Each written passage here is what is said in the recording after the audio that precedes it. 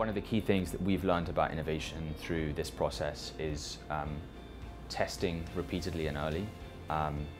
The technology use case that we initially envisioned when I first reached out to Jacob has changed slightly, and that came through market feedback. So you have to be very, very open to kind of iterating quickly.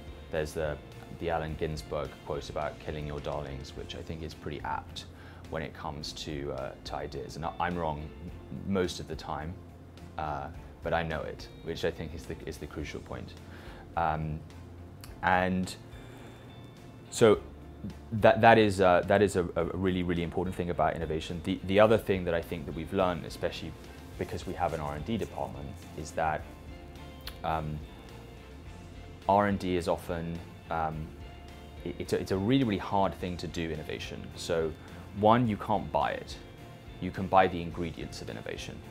And that's broadly what we're trying to do. We're trying to sell the ingredients of innovation.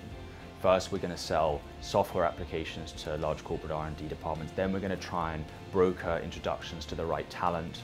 Eventually, we'll start brokering introductions to the right suppliers and materials until we become a kind of a one-stop shop for the ingredients of innovation. So that's one of the most important things that we've learned. We have a series of large deployments currently with big enterprise clients. So we'll be focusing on making sure that both parties get the most amount of value out of that. But we're always taking on new partners, and we're growing very rapidly. The team over the next year, I think, will grow to, I think, probably over 20. We have a pretty extraordinary product and feature launch cycle. We launched a new product took us about a month to launch a new product. We launch a couple of features every 2 weeks.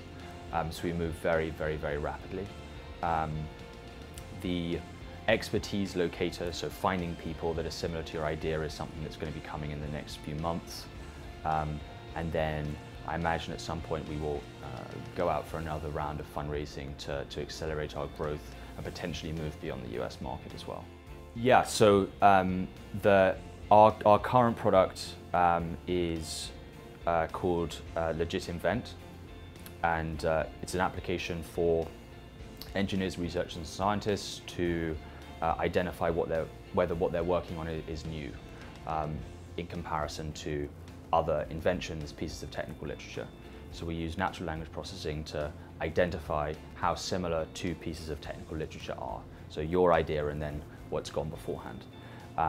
It will also start to identify other people within your organization who have similar ideas or similar talents to try and create kind of, Navy SEAL teams to really tackle hard problems, to identify those collaboration opportunities early, and also identify potential partners outside of the corporation that you work for. But it's all based on the comparison of two pieces of technical text of any length, really.